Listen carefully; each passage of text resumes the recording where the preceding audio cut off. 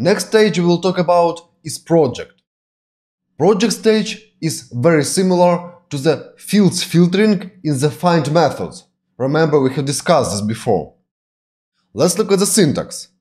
$project, then colon, then comes object with key value pairs, where keys are field names and values may be 1, 0 or expression that refers to the field name of the input documents.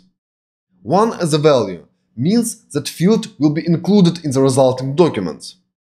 0 as a value means that field will be excluded.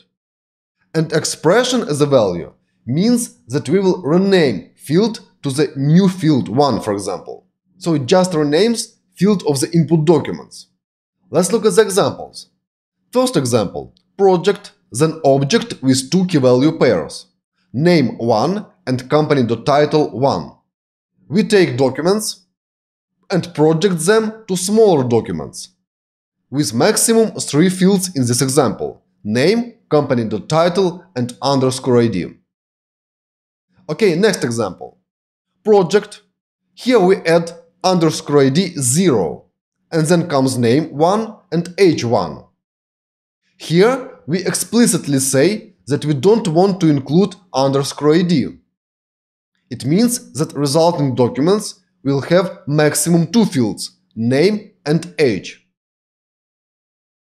Next example, iColor 0 and age 0. If all fields that you specify in the project operator are zeros, it means that those fields will be excluded and all other fields will be included.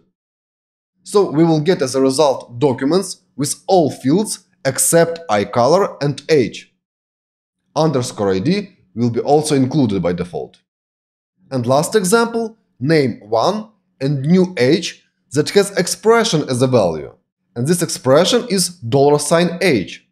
So here we refer to the age field of the input documents. What happens here? This project stage takes input documents and leaves only 3 fields, _ID, then name and age that will be renamed to new age. Let's make a short pause now, and next we'll play with project stage in the MongoDB shell. See you shortly.